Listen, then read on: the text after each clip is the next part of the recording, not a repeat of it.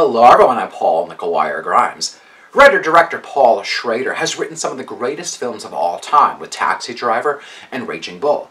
His new film, The Card Counter, gives Oscar Isaac a rich character to toil over. It's now in theaters, and I want to talk about it. This is Paul's trip to the movies.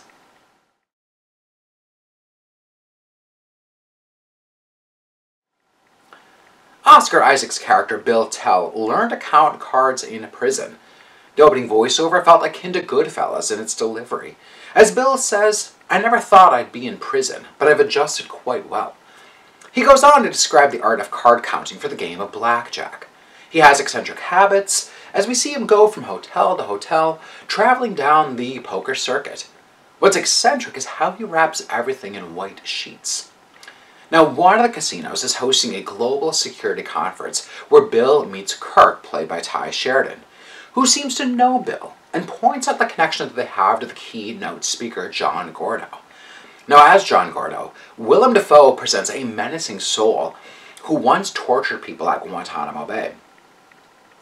Bill takes Kirk under his wing, hoping to turn his life around, but both are tormented by the past and the lingering effects of trauma at the hands of John Gordo. The film also stars Tiffany Haddish as Linda, who befriends Bill as she finds wealthy backers for the winning poker players. Now, if you're thinking about your own relationship to poker and gauging your interest in the card counter, I wouldn't let that be your barometer, as Paul Schrader merely uses the poker world to then house our characters. Schrader explains the entire game a few times over for any novice out there. But again, it's really not about the game. The game is what's keeping Bill in order. Even the character's last name, Tell, is a poker term for the facial expressions that players have throughout the game. It's a classic writing maneuver to describe the character in its name. Now, Oscar Isaac knows exactly what to do in Schrader's world, giving Bill very few tells throughout. His mind is always running, but rarely does he outwardly show his next move.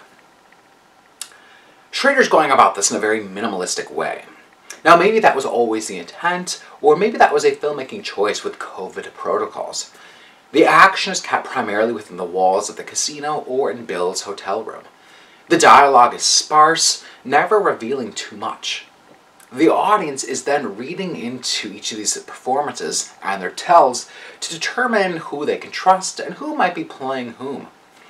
Now, the casting of Tiffany Haddish is smart and unexpected. She brings a vitality and effervescence to Bill's life. But don't expect Haddish to fall into her standard brand of comedy. There's an intensity boiling up under the surface for Sheridan's Kirk. Now, we expect that out of Oscar Isaac as Bill, and it's their evolving relationship throughout the film that may take audiences by surprise. The card counter may play out at a slower pace, but the game of poker isn't fast either. It's calculated down to its every move. Now, I mentioned earlier that this isn't really about poker. What stands out to me more is Paul Schrader's specific thoughts about patriotism and the effects of the really extremist views. On a more comedic angle, Paul Schrader has written this character named Mr. USA. He's a young, obnoxious poker player with an American flag tank top and has fans hollering as if they're at a football game. You'd expect to find Mr. USA at a MAGA rally. We then see this within the power struggle veterans find themselves in. The drive that Willem Dafoe's Gordo has with torture is alarming, and the resulting PTSD that it has over the personal downfall that's found in Bill and Kirk is something that's not often talked about. I'm giving The Card Counter 3.5 out of 5 ticket stubs. If you like my review today, click subscribe on my YouTube channel. I got some of the movie reviews, as well as my appearances on Twin Cities Live. Don't forget to follow me on Instagram and Twitter at Paul's Movie Trip, and then go to my website, paulstriptothemovies.com, for even more reviews. Thank you so much for watching my review of The Card Counter. This is Paul's Trip to the Movies.